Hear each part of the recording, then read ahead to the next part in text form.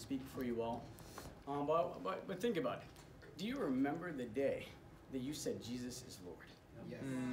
Yes. The day that you fell in love with Jesus? Come on, bro. And that you stood in that moment and you said, Jesus is Lord. And it was right then and there that Jesus was not only the Lord of your life, but he was the Lord of your finances, the Lord of your desires, literally the Lord of everything. Yeah. Come on, bro. And it's because you fell in love with Jesus that you said Jesus is Lord. You see, Jesus is love. You know, God is love. See, the kingdom is all about love. Yep. But you got to understand that Jesus cannot be Lord if you do not love him. Wow. That's it. You see, the title of my lesson is Jesus is either the Lord of all or not at all. Come on, bro. And you see, if Jesus is Lord, and he is, I want to see what Jesus has to say about love in John chapter 14. Please turn there with. Come on, bro. Come on, bro. Spirit. Come on. Come We're on, going to see Dylan. what Jesus has to say That's it. about love. Come on, Come bro. on, bro. In John chapter 14, in verse 15, the scripture reads, if you love me, you will obey what I command. You go down to verse 21, it says, whoever has my commands and obeys them, he is the one who loves me. In verse 23, Jesus replied, if anyone loves me, he will obey my teaching. That's it. You see, Jesus cannot be Lord if you do not love him. Come on. Wow. You see, Jesus cannot be Lord without love. And you can't claim love because Jesus is love. Oh, there it is. Right. And you see, if you love Jesus, then he's the Lord of your life. And if he's the Lord of your life, that's because, how do you know that? You obey him and you do what he says. Yeah. That's it. And you see, I'm not talking about just the easy stuff to obey him. Okay. I'm talking about the hard stuff.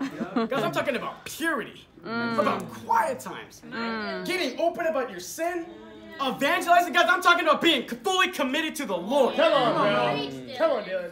See, if there's no love, then Jesus can't be Lord. And you see, if he's not Lord, it's because there is no love.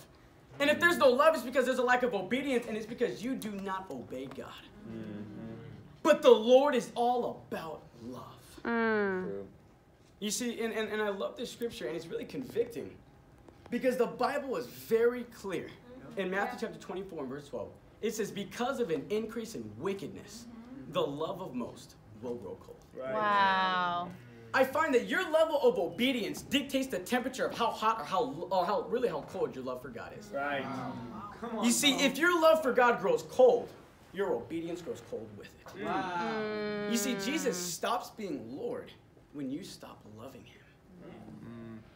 And this is super convicting for me, because as I read these scriptures, it just talks about love. And I love, Maurice and almost every one of them, really, what did they hit on? They hit on love. And it's just a love for God. And to be honest, these past couple weeks, this has not looked like my life. Where rather than Jesus be Lord of my life, honestly, I've been the Lord of my life. Come on, And Dylan. it's so sad because the scriptures say that in the last days, people will be lovers of themselves. Right. And that tears me to pieces, because as of lately, I've been the Lord. You know, I've been following myself. And it scares me so much, because I see that over time, and even just these past couple months leading up, you know, I've just started to see my love for God dwindle away, Wow. rather in it than to increase. Wow. Keep real, bro. And I find I've been listening to sermons. You know, I just love inspirational, motivational sermons. Yeah. Just lessons that make you feel good about yourself. I mean, it's awesome, but I don't do what it says. And I don't obey. Wow. You know, I find that, honestly, I've just lost the desire to want to serve. And I end up calling other people to do what I don't want to do, because I have the power to do so. You know, I've began to really to be scared of being open. That's probably been the biggest struggle I've had lately, is just being open about my sin. Right. And it gets so bad that when I'm finally really convicted about how bad my sin is, I'm only half open, because I don't want to change. Wow. Come on, bro. Come on. You know, bro. I've been angry and I've been very bitter at disciples because they don't lift me up enough of the work that I do. Wow. Keep Come on, going, bro. I've been prioritizing sleep over my quiet times.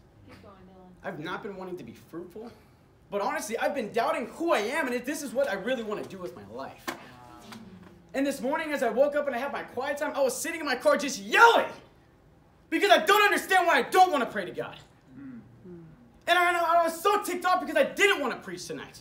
And I didn't want to pray to God. And it's because I haven't been loving God as much as I know I need to be loving Him. Come on, bro. You see, my life has been a mess lately. Yeah. Because I've been the Lord of my life Come and on, not Dylan. God. Come on, bro. Trying to think that I have the power that I can do what I want. Trying to choose the things in the Bible to obey. And it's only been proving that my life gets worse and worse over time. Come on, Dylan. And you see, Jesus not being Lord is a lack of obedience to the Scriptures. And that's where it started, that small little seed of not obeying when people call me to obey. And it breaks my heart, but I have to understand that tonight I'm repenting. Because I come cannot on. live in this Come on, life. Come on, Not Dylan. Come on, man. You know how sad it is to try and live your life on your own? Right. Oh my gosh, to try and think that the person I was before was a better Lord than Jesus is now. Woo. Like, guys, how dumb could I be? Right. Come on, Dylan. Ooh. And I want to ask you, how much do you love God tonight? Your That's a love good for God is based question. on your obedience to the Scriptures. Right. Wow.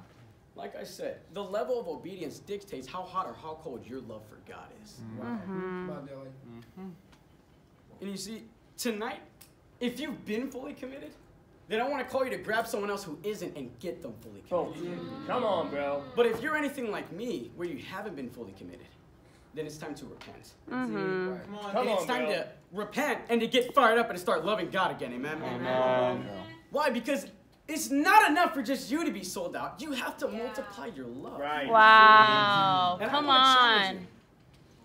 Pick an area in your life where you have not been sold in and be more sold out in that area than you ever have and start tonight. Come on, bro. I find what's a great way to do this? Bring your neighbor day.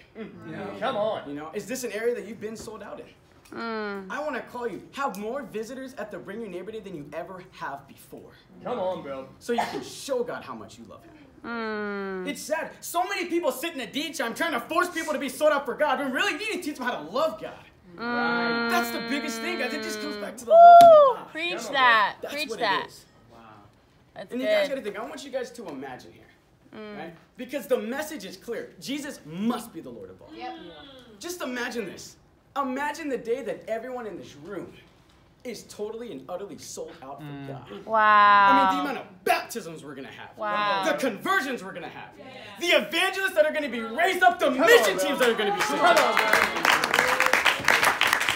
Imagine the things that God is going to do when we're all sold out for God. Because Jesus is either the Lord of all or not at all. Thank you guys very much.